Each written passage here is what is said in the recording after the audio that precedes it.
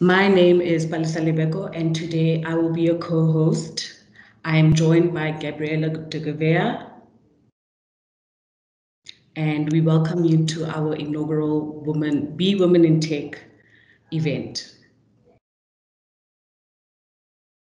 Great. So 16 days of activism against women and child abuse happens every year on the 25th of November to the 10th of December. Earlier this year, President Cyril Ramaphosa declared gender-based violence a national state of emergency. So it's clear that gender-based violence is an epidemic in our society and something needs to be done about it. Tech can play a significant role in curbing gender-based violence.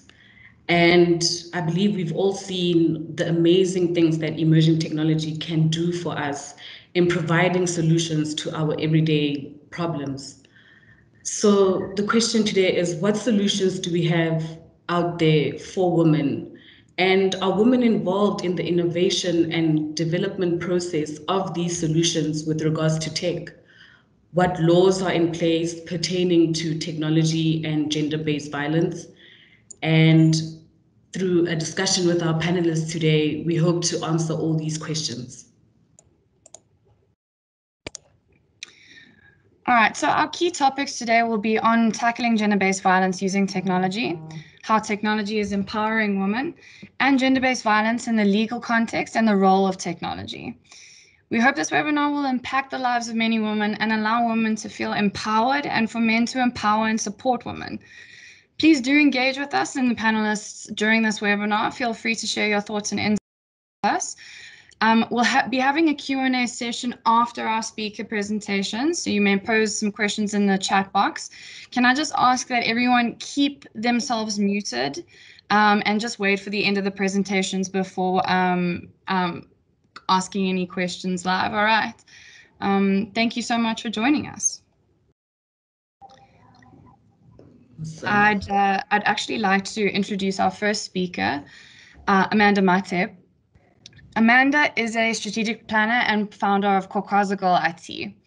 Amanda is an entrepreneurial strategic planner, media and communications executive at Ndlovukazi Online Media, a woman in strategy engaging in and a practitioner in entrepreneurship, digital advocacy, and business growth.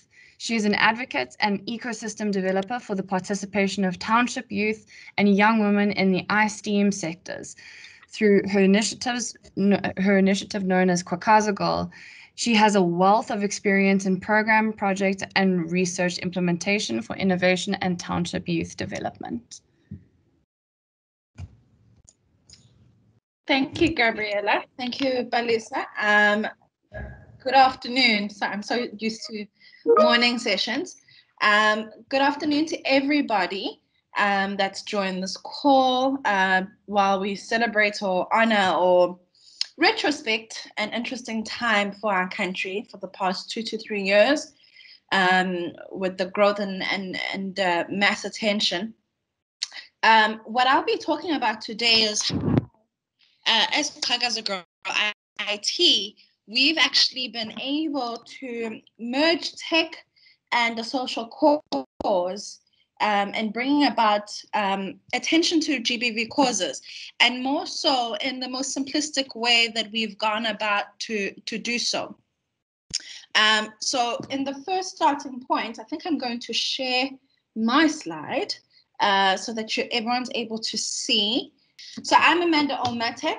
I launched an initiative called Kwakwaza Girl. We are basically an initiative designed to stimulate youth and young women from township and rural communities into the iSTEAM sector. When we talk iSTEAM, we're talking innovation, science, technology, engineering, arts, and mathematics, because without technology, you can't, with technology, you got to think design, and the two collaborate. And of course, innovation and tech and science all are intertwined. We've run this initiative for the past 3 years with an impact reach of about over 1,000 young women and 3,000 in terms of inclusive of high school learners. She placed about 60 young women into full-time employment across the country, collaborated with a number of entities such as Uber Technology South Africa, SAP, technologies as well, to name a few. And we've worked across with national, provincial government to ensure that young people are not left out of what is now termed and what we all know as the fourth industrial revolution.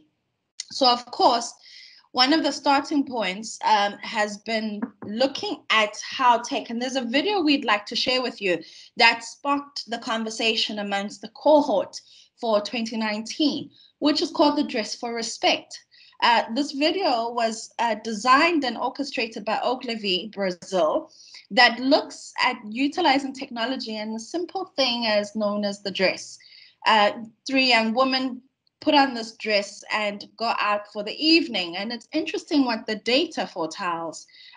86% of Brazilian women have been harassed in nightclubs. A partir do momento que eu falo não pra você, eu acho que você tem que sair. Ele simplesmente cruzou a minha frente e me agarrou. Still, many men say they don't see it happening. Quem que vai sair numa quinta-noite pra dançar? Eu acho que é o verdadeiro mimimi de tudo. So, we decided to show them. Schweppes presents The Dress for Respect. A gente construiu um vestido todo sensorizado e a gente consegue, através desse vestido, mensurar, no caso das mulheres vestindo ele dentro de uma balada, o quanto elas são assediadas através do toque. E a gente passa essa informação via Wi-Fi para uma central de controle, que faz com que a gente entenda isso em tempo real e dê, na verdade, uma visão de quanto elas são assediadas. Vai ser legal de ver e de poder mostrar isso depois para as pessoas. Até para conscientizar e para tentar parar isso, né? 3 women wore the dress to a party. At a house nearby, we analyzed in real time every time these women were touched without consent. The dress showed how many times it happened, the intensity, when, and which parts of the body were aimed at the most. Sem tocar. Fala sem tocar.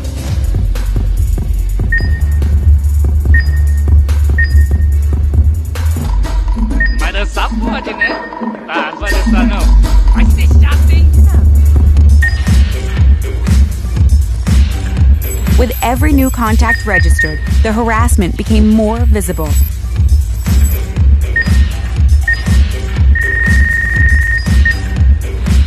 They were touched more than 40 times per hour. Nossa, que ridículo isso. Olha, isso aqui já chega beijando o rosto. Meu Deus. After the launch, everyone had something to say.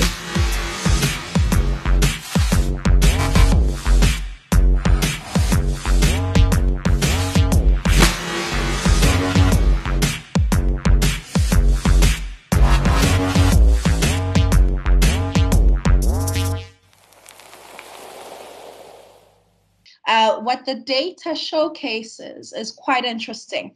These young women all go out for an evening at a club, and it finds that one of the ladies is touched almost 200 times by people she's not granted permission to.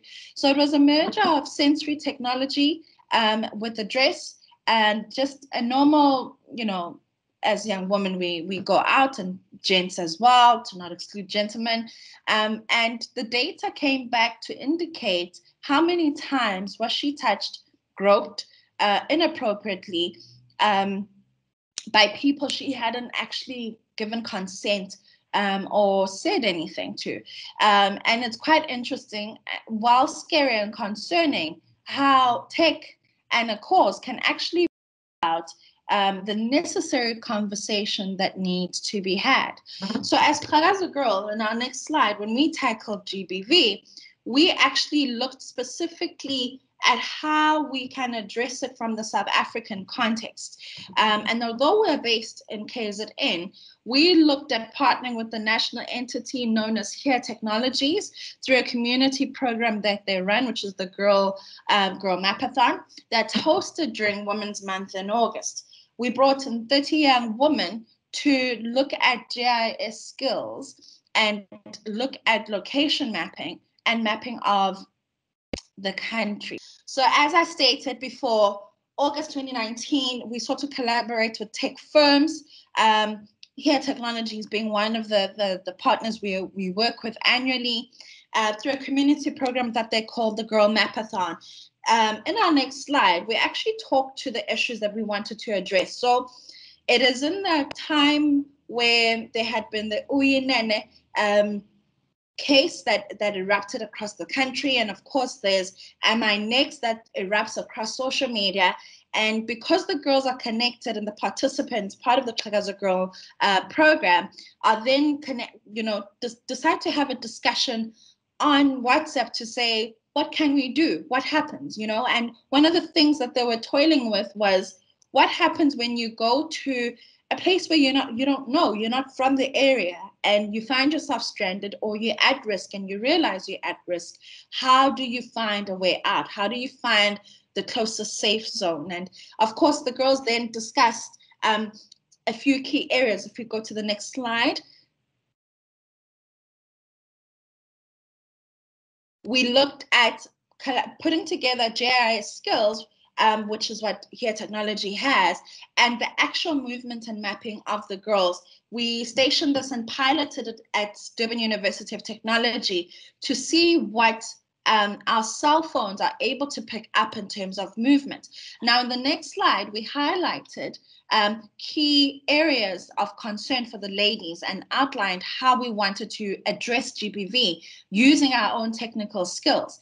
And those in the following slide, you'll see that these key things are actually accessible to all women. So street names, safe zones, finding one another, information about a particular area, and then of course red zones. These red zones are areas of issues or concerns and places that had Wi-Fi. Why? This was primarily because we realized that in all the areas, we noticed that for every case that came up, young women or women were being taken to areas that they were not familiar with. And in most cases, they didn't know where the nearest police station was, or where the nearest clinic, the nearest safe house was, the nearest center for destitute individuals. And as such, then the girls gathered to say, let's list street names in our township communities, in our rural areas. Let's list the closest police station, the closest clinic, the closest hospital, the closest library, the closest children's home, or the closest safe haven, government buildings, in areas where naturally most of us, if we know, when we travel and we use our whichever map you use, Google Maps or whoever you use, would note that trying to find these areas can be a bit of a challenge, particularly because not every road in this country is mapped out. And so for KZN, we embarked on that journey to map out roads and safe zones for young women in the case that you find yourself in an uncertain and uncomfortable area. As a result, in actual fact, what happened at the beginning of this year with the government announcing lockdown, one of our girls found herself in an area where there was protest action, and of course protest action means there's a bit of a tussle between the community and police services, and there was a clash, and she had to try and find a safe zone. And of course, communicating via WhatsApp and using the Here Maps technology, she was able to find another Xhakaza girl who lived in the area to direct her so that she could stay for the duration while this protest action was being managed and handled. Again, so the practicality in it is to say, we know that most and almost every young woman in this country has a phone. And we know that every phone has a level of connectivity and has a level of navigation or mapping system. And so it was important for us to try and achieve the cause by doing something very simplistic that most of us wouldn't necessarily think is important, but actually is very important in terms of actually locating safe zones. So in the next slide, you'll see that we located key areas, and we focused specifically on township and rural areas. We found clinics, we found police stations, we found children's homes for each area. And then what we made sure to do was to list the street names, particularly the new ones for those areas. So for example, in Durban, if you ever come to Durban, we've changed names rapidly and quite quickly. And as such, that can be quite convincing for somebody who's not from Durban or even not from the area to be able to find and link through. And at the end, in the next slide, as I wrap up, each of the girls walked away with a certificate that lists, one, their GIS skills and their contribution. We also were able to list about over 30 locations in terms of mapping, in terms of safety zones, safe roads, hospitals, clinics, care centers, you name it, finding places of safety across the province. And this is an ongoing project that we have with the girls, in which they've all created their personal profiles. Again, this was our contribution to the cause by merging technology and GBV to say, how best can we address it? We can't solve cases.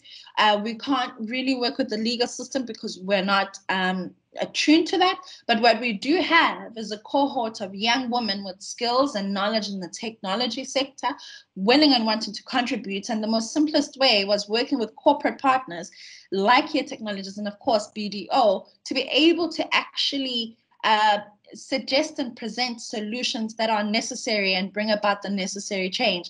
And this was not even presented by myself as the program director for Plug as a Girl, but it was actually presented by the girls to say, how do I solve a problem that I could potentially face as a young woman in light of the current crisis? I'd like to extend a deep appreciation to BDO for having this conversation and for being at the forefront in terms of corporates having the conversation and actually not just saying we support awareness, but actually bringing about people that are participating and actively trying to change the current challenges.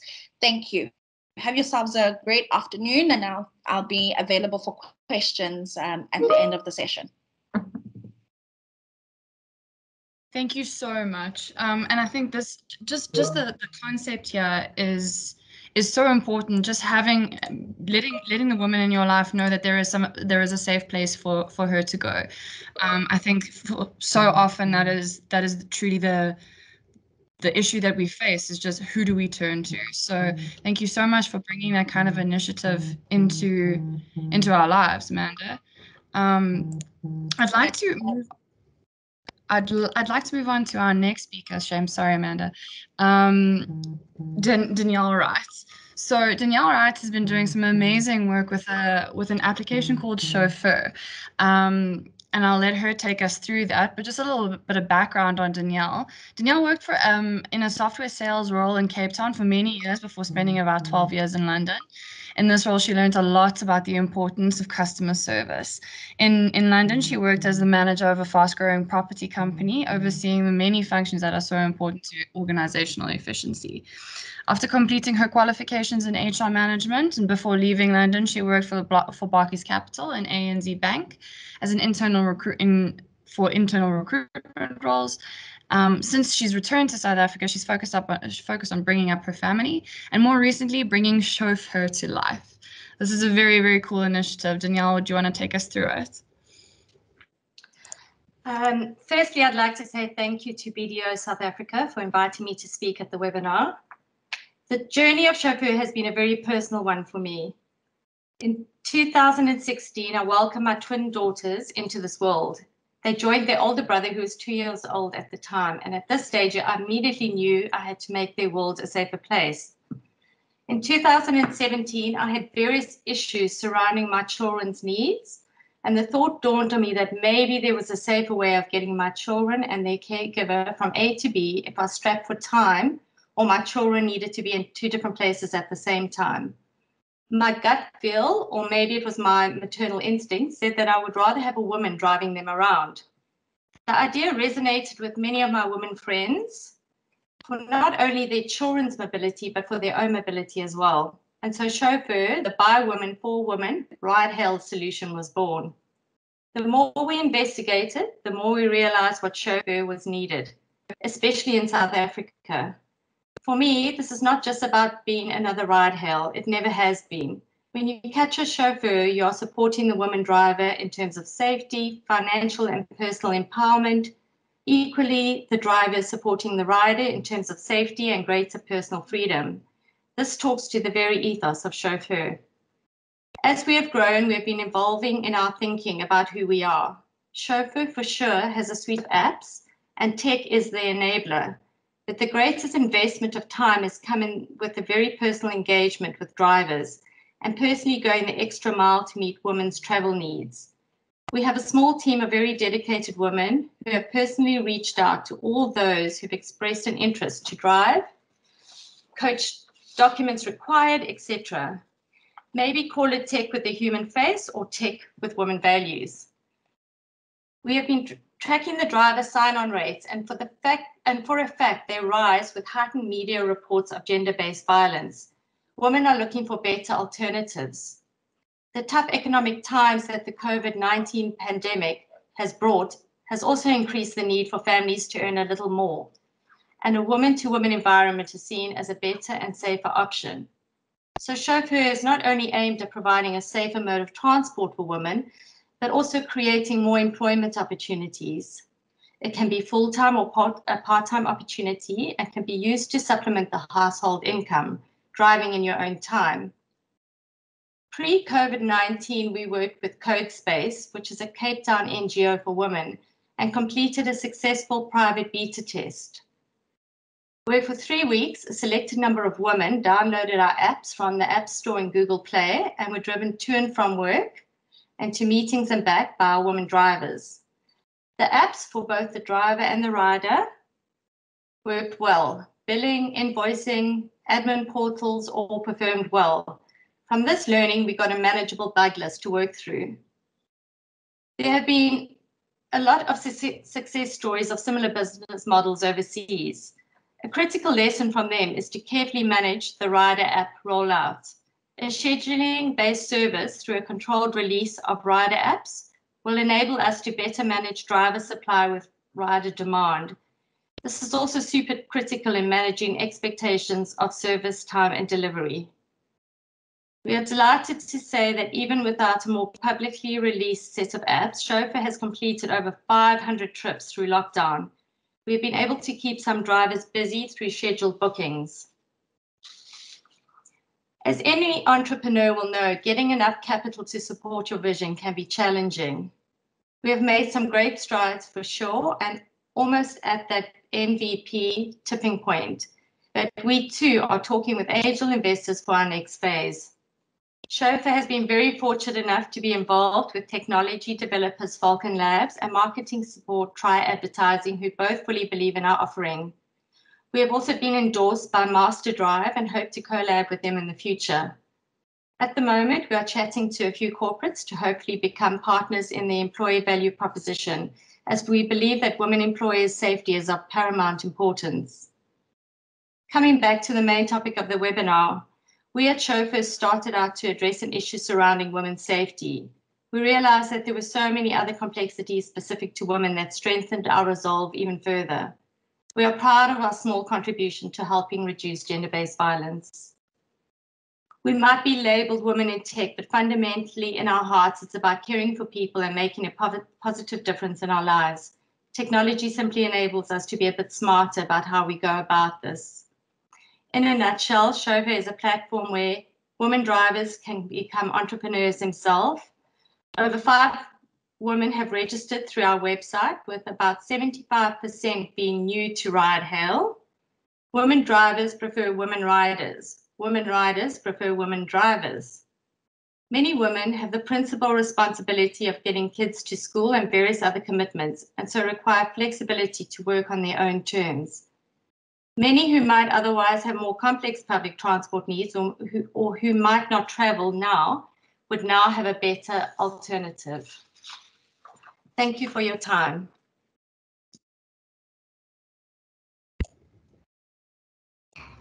Thank you so much, Danielle, for that presentation. It's wonderful to know that there are solutions out there that are being championed by women for women that are, trying to protect women in such trying times and giving women solutions or options to be more in control of their lives and their safety. Next up, we have Dondi and Samantha. They will be co-presenting. To introduce our 2 speakers, Samantha is a research associate with the Athens Society Research Unit, and she graduated with a master's in public health from the Division of Social, and Behavioral Sciences in 2019. Her research interests include digital health rights, sexual and reproductive health rights, and maternal and child health. Mutondi is a law lecturer and PhD candidate at UNISA and WITS respectively. Ms. Malaudzi holds an LLB and LLM.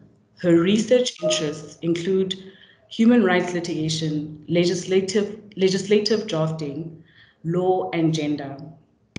Ms. Malaudzi and Ms. Malunga are both members of Feministing Bar African, which is a community and network of feminists across Africa and the African diaspora, organizing on digital platforms seeking to establish safe collaborative spaces for feminist conversations and solidarity. FWA is a part of a collection of civil society activists, technologists, policymakers, researchers, and feminists who submitted a written comments in response to the Domestic Violence Amendment Bill. Our two presenters today will be speaking on understanding the evolving context of domestic violence, ICTs, and emerging technologies. Thank you. Thank you so much, Palisa, and thank you so much to BDO for inviting us here this afternoon. As Palisa said, my name is Mutondi and my co-presenter's name is Samantha. Our topic today is understanding the evolving context of gender-based violence and the legal responses to this evolving context. Increasingly, online gender-based violence is being perpetrated through the use of ICTs and other emerging technologies. I always use this to explain the shift that has occurred in recent years, and this is something Samantha has probably heard me say over and over again, and even though she's sick of hearing it, I'm going to say it again, is that we're living in a context where the perpetrator of online harms looks different. We no longer live in a world where in order to perpetrate online harm, you need to be a tech savant hacker in a basement with 6 computer monitors in front of you running code. Anyone who knows how to use a basic smartphone can cause real harm, and there's therefore an increased need for legal responses to this changing context. And that's what Samantha and I are here to discuss today. Our presentation will be divided into two. Samantha will present the growing context of gender-based violence in an online context, and I will discuss the legal responses, as well as some of the work that we have both been involved in. So, Sam, take it away. Thank you. Good afternoon, everyone. When I talk about gender-based violence, I mean any act that results in physical, sexual, or psychological harm or suffering to a person. So this includes threats of violence, coercion, or deprivation of liberty, whether it's occurring in a public or a private space. South Africa has been facing a GBV epidemic for a long time now. 1 in 5 women have experienced physical violence at the hands of their partner.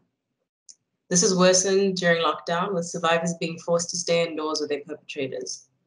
The government GBV and Femicide Command Center alone recorded more than 120,000 victims in the first 3 weeks of lockdown. With the rise in digital tech has also come a rise in online GBV.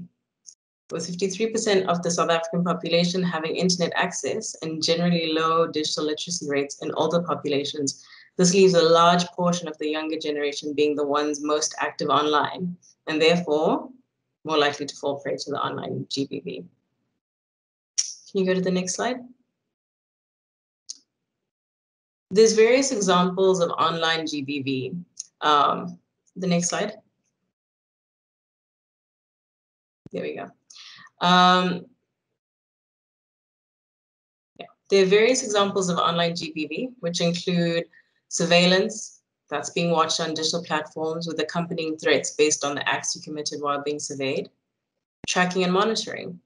This is when spyware is used to collect one's location information, controlling devices. For example, when it's used to induce paranoia in another person by hacking their Google or Alexa Home app and switching the lights in their home on and off incessantly. Online harassment, persistent abusive language targeted to shame and silence a person. Direct threats. This is a message communicating acts of violence to a person. And malicious distribution of identifying information and non-consensual intimate images and audios. This list of examples is not exhaustive. The conduct I mentioned humiliates, degrades, or otherwise violates the sexual and bodily integrity of a person. These harms and the descriptions associated with them need to be understood within the context of the rapidly developing online space. Digital technologies and the internet have become tools in which domestic violence, harassment, abuse, misogyny, sexism, racism, homophobia, and transphobia are amplified. The rapid increase in online harms or harms facilitated or aggravated by the internet and social media is indeed a practical challenge that has grown increasingly prevalent over the last 2 decades. Globally, about 73% of women have already been exposed to or have experienced some form of online GBV or cyber violence. However, I must note that I'm concerned about the lack of research that would help us and policymakers in understanding the breadth and depth of these issues in our region and in South Africa in particular. Next slide. Digital technology solutions to online GBV have begun to emerge over the years as a response to mitigating harms caused by online GBV or cyber violence. And in times like these, they play a much needed role in helping people trapped in harmful circumstances. There's numerous tools, but I'm going to highlight 2 that are being used in our region. The first is Rainbow, and this is an AI-powered smart companion that helps victims or survivors of domestic abuse to understand their rights, recognize abusive behavior, and access justice. It works through Facebook Messenger, so it's not easily detectable, which is a useful characteristic for an online support space, since some victims or survivors have their internet use monitored by their abusers. And so having an internet history that reflects Facebook Messenger wouldn't tip off the abuser to what the victim or survivor would be doing. The second app is called the Nokaneng app, and it's used in Lesotho. And it enables women to watch, read, or listen to information about different forms of GBV and their consequences, as well as services available in Lesotho and the laws that protect women and girls against violence. Users can also connect with professional counselors for advice and use the virtual space to share their stories and support others. The Sexual Violence Research Initiative came up with the following guidelines when we're thinking through how best to create a GBV support app. Tech is not a replacement for conventional approaches to advocating against GBV. It needs to be complementary. Tech should be developed alongside end users or people who are intimately aware of experiences of end users, so people who've come out of these situations and can inform developers on what aspects of an app are most important and will impress on them the need for responsible designing. For example, an app that's not used in our region but is used by women in these kind of circumstances in the US is called Circle of Six. It's designed to look like a social media app. So if it's used in the presence of an abuser, they won't immediately be aware what the person is using it for. Lastly, a support ecosystem should also be a part of the tech rollout during GBV interventions. Digital solutions to GBV, again, as I said, need to play a complementary role to GBV resources on the ground and not stand alone. So for example, though that you can get online support through the app, it would be helpful to also point out options a person can access physically, like the nearest Tutuzela Center, a halfway house, or support group. Can you change to the slides on digital inequalities? I must emphasize, however, that these digital solutions are not accessible to everyone. Since there's a definite rural-urban gap in accessibility to digital technology because of the cost, the availability of hardware, and the range of the network, and lastly, reduced rates of digital literacy. I'll now hand over to my co-presenter. Thank you. Thanks, Sam. I think COVID has really taught us a lesson about the importance of internet rights and freedoms, and I think we're going to see a growth in this as a human rights cause. This will range from movements on closing the digital divide, as discussed by Samantha, and making internet rights and freedoms accessible to everyone. but at the same time, coming face to face with the harms that are caused by people who use emerging technologies to perpetrate such harms. Now more than ever, lawmakers, legislators, and people in policy are trying to find ways to come up with and keep up with the human rights and emerging technologies. So the concerns associated with the occurrence of online harms are more real now than they ever have been before. Yes, the internet is our friend because it is proven to be an important tool for social justice, but it is also our foe because it has been used as a tool for harm, particularly in the area of gender-based violence. Next slide. There has been international recognition of the impact of emerging technologies in a gender-based violence context. In a 2015 resolution on eliminating domestic violence, the United Nations Human Rights Council recognized that the act of domestic violence includes cyberbullying and cyberstalking. Also, the Commission on the Convention of the Elimination of All Forms of Discrimination Against Women recognized the power of digital technologies in empowering women and girls, including for access to information, yet at the same time has encouraged states and lawmakers to combat the use of technologies to perpetrate violence against women. So this is a fast-growing area of law, both locally and internationally. Next slide, please. So the questions we then have to ask are, what then is the role of the law in this context? What are some of the competing rights that occur when coming up with legal or policy responses to emerging technologies? And what are some of the balancing exercises that we need to take into considerations as lawmakers and policymakers in workplace contexts, particularly with the new shift into an online workplace environment? In the most simple and straightforward terms, the role of the law in this context is to ensure that victims or survivors of GBV are protected from the harmful impacts of ICTs and other emerging technology, but also to ensure that strategies for the protection against online harms do not inadvertently cause further harm. As a starting point, and for purposes of our conversation today, I have chosen 3 factors that must be kept in mind when reimagining GBV laws and emerging technology. These are some of the factors that I think we need to have an understanding of as individuals who exist in a society where online GBV is a reality. This is something that I think we need to consider as activists, as lawmakers, and anyone else who's working in this space. The first that I've decided to discuss is inclusivity and intersectionality. And I personally feel that this is one of the most important considerations. Responses to online GBV need to have the widest possible understanding of how online GBV plays out in different contexts and for different people with different realities. This means having an understanding of the reality of Black women, of gender and sexual minorities, of women in rural and urban areas, of people from different socioeconomic backgrounds, etc. So when we come up with solutions, we need to have an understanding of these different contexts and to make sure that we are, one, not ignoring specific groups of people or placing some people and their needs above others, and lastly, not causing further harm to particular contexts or experiences. A good example of how the failure to be intersectional and inclusive may play out is in the context of anonymity policies.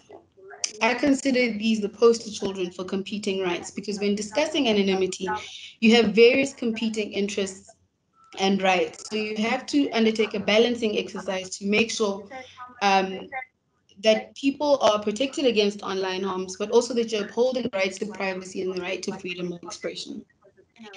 Anonymity in an online context is of the utmost importance, not only for exercising the right to freedom of expression, but also for the protection against the discrimination and harms that may flow from it.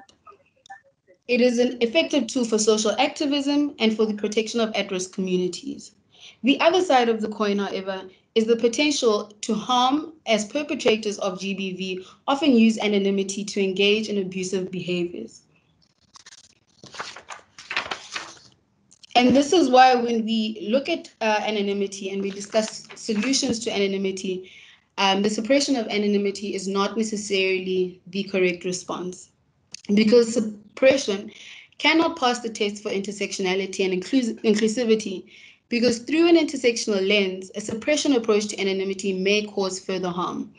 An example of this is the importance of anonymity for gender and sexual minorities and the potential of outing someone if that anonymity is exposed, or even the outing of human rights defenders who need anonymity to operate when operating from conflict areas. This is why what may seem like an obvious response to locating perpetrators of online harm may be a problem if not properly regulated.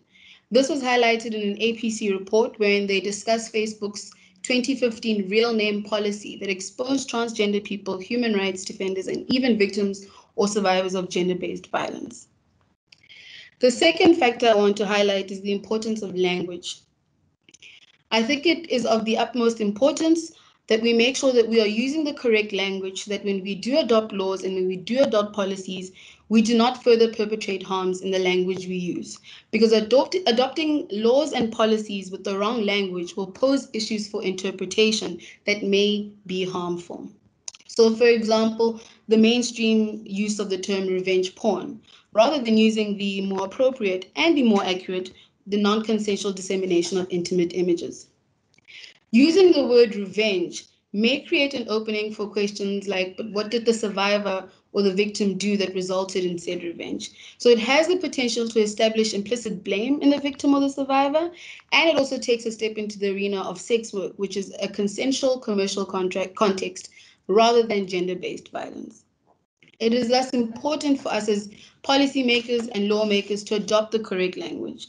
This is not only something that I think is sort of a warning for the legislature, but also something to take cognizance of in workplace policy environments, for example, where tech is often used to perpetrate GBV in the workplace.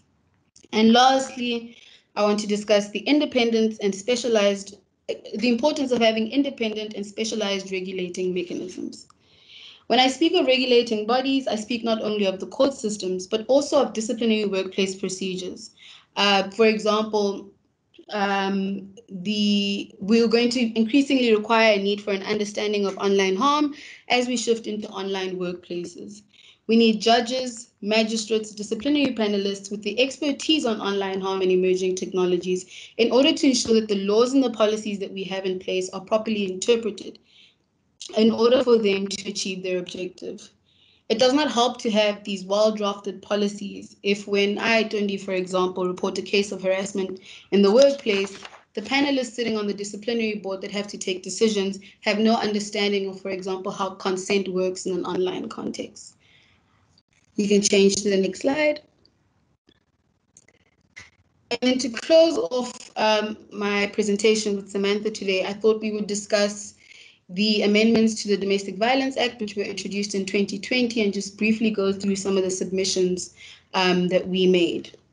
The purpose of the amendments has been to enhance the application of the Domestic Violence Act to protect victims or survivors of GBV and other vulnerable persons against domestic violence. In October 2020, members of the FWA, along with ICT Africa, the Association for Progressive Communications, and Alt Advisory made submissions to the Portfolio Committee on these proposed amendments. Some of the issues we sought to highlight to the committee included the absence of research and data on the prevalence of the types of online harm, the understanding and balancing of the use of ICTs as supporting environments for victims and survivors against harms caused by ICTs, and also the use and understanding of the right to privacy and data protection principles in a domestic violence context. So, for example, one of the things we asked for was the expansion of the definition of harassment in the amendments, and we urged the Portfolio Committee to provide for digitalized environments and to reflect violence that occurs online. So just to close off, and with all of that said, I think it is important to always remember that the law does not exist in a silo. And as people living in South Africa, we know better than anyone, and we understand that the best constitution in the world and the best legislation in the world is not a catch-all solution to all of our problems. Activism and law must work together in order to ensure the best results. In order to ensure that we have the best results and to ensure that emerging ICTs assist us in the fight against GBV rather than causing further harm. We must always make sure that the approach is an inclusive and intersectional one in order for it to be effective. Again, thanks so much to BDO for inviting us to have this important conversations, and we're here to answer any of your questions.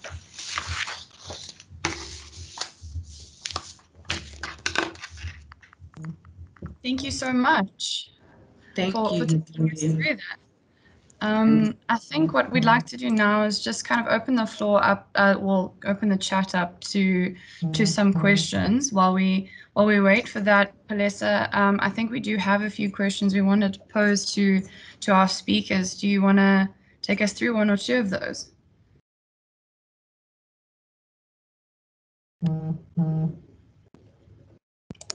Or I can. That's no problem.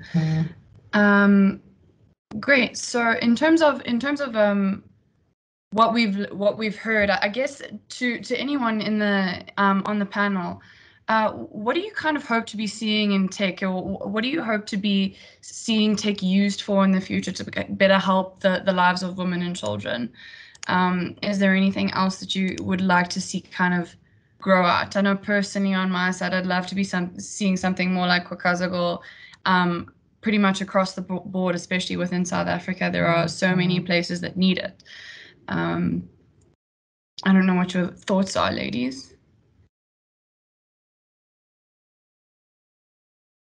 I think I see Melissa Slaymaker saying cheaper data. I think that's the first starting point. I love Sam's and Mutondi's perspective on the legislation of emerging technologies, and that's true. The international conversation is AI and racial profiling. The risks that are involved in terms of that. Now, AI has a security benefit, but there's also the risk benefit. And in that, one needs to consider, how do we upskill the entire country and prepare them for the use of this technology? We're talking automation. And one of the biggest things we realized is we've taught the girls everything in terms of skill, in terms of tech, in terms of being on par with the rest of the world. They are now global citizens. But the downside of that is the social skills that make you human lag behind. And until we're able to merge, and really touching on Mutondi's point on activists and the legal fraternity need to collaborate. It's the same in terms of tech. You need to collaborate with your end users, which is why I love Danielle's work in terms of women feel safe with other women. Women feel safe with other female drivers. And it's understanding your user or the users of the work that you do, which is critical. So we don't design the program. The program was prescribed by the girls in a focus group session where they said, this is what we need. And I think it's critical that we do that. And again, they've always highlighted cheaper data, completely agree. We really do need cheap data in this country.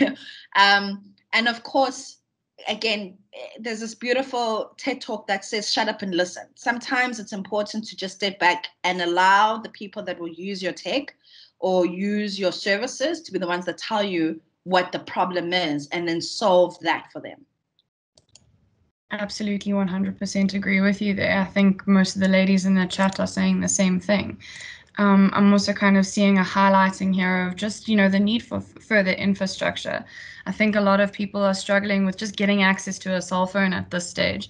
So, let's tackle things one step at a time. And unfortunately, it's a kind of problem that we can't. We need to try and hit it wherever we can possibly manage to bring any kind of relief, solely because it is such a heartbreaking problem. I see our fearless leader, our fearless FS leader has a question. Pierre, do you want to share something with us? Thanks, Gabby. I'm not so sure about the fearless part, but nonetheless, I think thank you for a great presentation, ladies. It actually makes me angry, sad, and depressed all at the same time when you see these stats, and you've got to ask yourself why do people do this? And maybe that's a conversation for another day. It infuriates me, but nonetheless. A couple of months ago, we had a hackathon for some of our BDO FS technology students, and one of the groups were working on an app that you have on your phone. Now, I get the whole thing about cheaper data and the lack of always connectivity, and I understand that. But nonetheless, they worked on an app, I think it was for Brazil, if I remember correctly, in the slums over there. But effectively be an emergency or panic button on your phone. And if you then have a situation of gender-based violence where, you know, it's private, it's confidential, but hopefully it'll get you help quickly.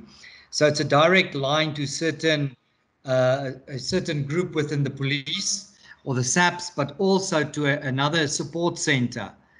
And then not only does it get reported and it's there forever to follow and trace, to ensure it doesn't fall on deaf ears or get forgotten, first and foremost. But secondly, it also helps that hopefully help will be available and get to you quite quickly. Is that something which potentially the right people, I don't know who they would be, can consider to implement and build and develop to support and help gender-based violence victims in South Africa? I think it's definitely something that's been considered before, Pierre. I think it's also just like Amanda was saying, it doesn't even necessarily need to be SAPS that kind of comes to your aid, but it's just someone close by. So I definitely think it is a possibility, and it's definitely something worth looking into. Maybe we can have that as one of our goals for our next either our next webinar, maybe we as Women in Tech hold our own hackathon and maybe get something like that going. Maybe reach out to Danielle for some help on that app development. Hi, Gabriella. Can I just jump in here? Pierre, so we've been talking to a company that does exactly that. We were looking for some form of SOS button on our app to connect our drivers and our riders with armed response units. And we successfully talking to a company that have signed up all the armed responses in the country, and they are linked to a call center. So it's definitely out there and on the cards. Oh, that's fantastic. I hope something like that can really take off and support the society as a whole. That would be amazing. Absolutely, for sure.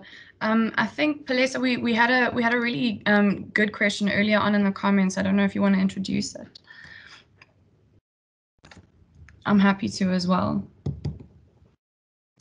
Yes, okay. Please. You may do so.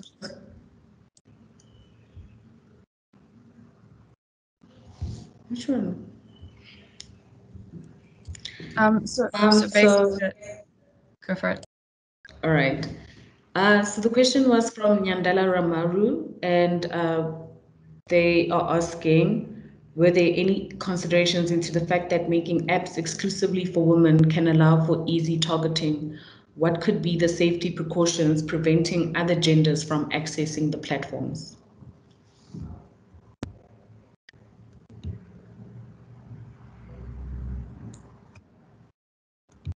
I don't know if any of our speakers have kind of thought about that. I think you know, further down the chat, there was also somebody pointing out the fact that maybe we can start using certain AI features on some of these applications to kind of make sure that the people actually using these apps are genuinely women and are not using it for the wrong reasons.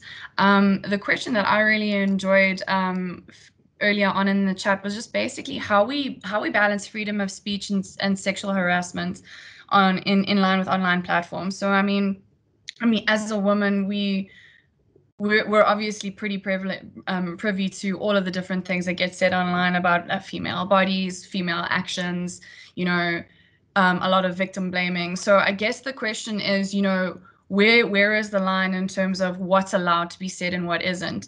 Mtondi, I don't know if you have a view on that, or is that kind of the whole risk around GBV versus just freedom of speech on the internet? I think it is a bit of a tricky one, and it is a bit of a complex one, and I'm happy to elaborate more on it. But just a short answer to that is that you must remember that in South Africa, freedom of expression is not an unlimited right. So you don't, just because you have the freedom of expression doesn't mean you can go online and sort of say whatever you want, right? When we are looking at freedom of expression in South Africa, we're looking at it in the constitutional context, in the context of Section 16, which actually gives limitations to how far your freedom of expression goes. It's not an absolute right. So obviously, if you are dealing with, from a legal perspective, if you're dealing with sexual harassment versus freedom of expression, I think if a balancing exercise is undertaking, obviously depending on the case, because it is dealt with on a case-by-case basis, you will find that the protection of victims or survivors of gender-based violence in the context of online harassment will sort of take